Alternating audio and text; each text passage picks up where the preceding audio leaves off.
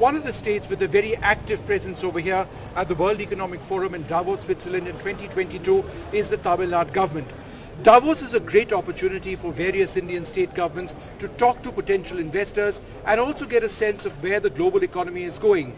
It is very much an opportunity to showcase individual states and of course our country as well. We have a wonderful small panel with us over here. We've got startups from Tamil Nadu. All of them have come over here. They'll be talking to us. But we've also got the Industries Minister of Tamil Nadu with us as well. Thank you, sir, very much for being with us. Thank you. Thank you. I think what's very interesting about the Tamil Nadu story is the range that you offer from, from handcrafts right up to the top end of heavy manufacturing.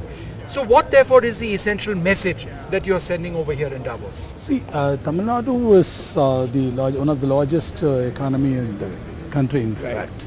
As you have rightly told, that our presence in manufacturing dates back to many centuries, in fact. So we have got our own inherent strengths, right, from manufacturing of engineering materials to apparels to leather industry. And Tamil Nadu, especially in textiles, have got a very strong presence. Right. And traditionally also, our trade connections with the West actually dates back to some 2000 years back. We have got very strong trade connections with the West as well as with the East. So if you take Tamil Nadu in that sense, there is always, we have our driving force for the industrialization of the state. So that still continues. And our range of interests, it actually varies from the handicrafts, as you have mentioned, right, up to the higher-end manufacturing, which is in tandem with the recent trends. And we are now interested in the emerging technologies also. We are not restricted only with respect to our own strength or with the traditional strengths. We have now started showing interest in other areas also, which is now the sunrise sectors, which are of interest to us now. Green technology is something that you are very actively involved in. The auto sector in Tamil Nadu is huge. It's sort of defined in Tamil Nadu perhaps more than any other state in the country. But green technology in the auto sector is also something which I know is coming into Tamil Nadu. How is that something that you're looking forward to and are promoting? We have identified this green energy sector as for our major sector of our interest. So what we have thought, we are now in the process of inviting investors. As you know, Tamil Nadu has got a very strategic advantages over others. As far as wind energy is concerned, Tamil Nadu coast is now considered to be one of the potential sources for wind energy. The other source being the North Sea. If you take the rest of the world, and Tamil Nadu is the second most sought after place for wind energy. And as far as solar energy is also concerned, yes, we have a very strong presence. And our presence, if you take in the national level, it is the second largest. We are the, we contribute a lot to the national grid. And this is one of our areas of major interest. And we now look forward to other opportunities to make it further strengthened. Well, we've got some startups over here from Tamil Nadu. What brings you over here? What is the essential message? Sure. We're really happy to be representing the phenomenal growth of Tamil Nadu tech startup space here.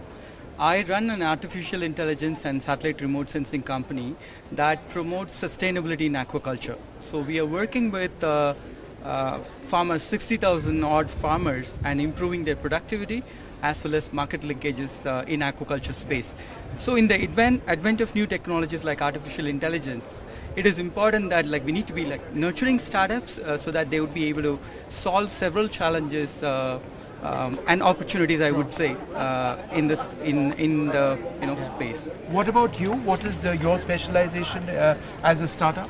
So we are Impactory. We are a data tech and analytical firm in the social sector. We largely work towards building an SAP for the developmental sector. And there we are working with about 700,000 beneficiaries. We are a for-profit country across 10 states. And that's why we in fact have expanded our presence now in Tamil Nadu with the main reason because we understand Tamil Nadu is becoming a key ecosystem play on the SaaS startups. So we hope you imagine, and what we plan to do is actually build it into the next SaaS capital of the world. And that's where we are seeing it, because Tamil Nadu offers you very good technology, manpower, it gives you the resources, and most of the VCs who are based in Tamil Nadu, they actually have deep connects in Silicon Valley. So we are able to get that whole foothold in expanding globally out of Tamil Nadu, and that's what we're really looking at building. I'll come to both of you in a moment, but do you have any question for the Minister? Anything that you'd like him to do, or any comment at all? So I would definitely think that we would have to have more ecosystems, and I think Davos is a great starting point where startups can work and plug into the government.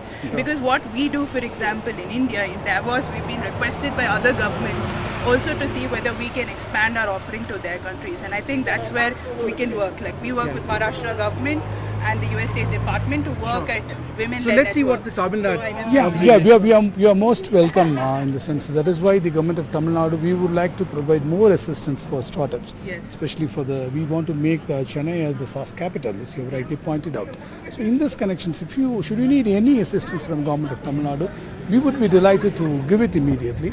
And to this effect, we have also formed Tamil Nadu TN, Startup TN, that's a company, a separate SPV is now formed, and we have now designated a separate CEO for that.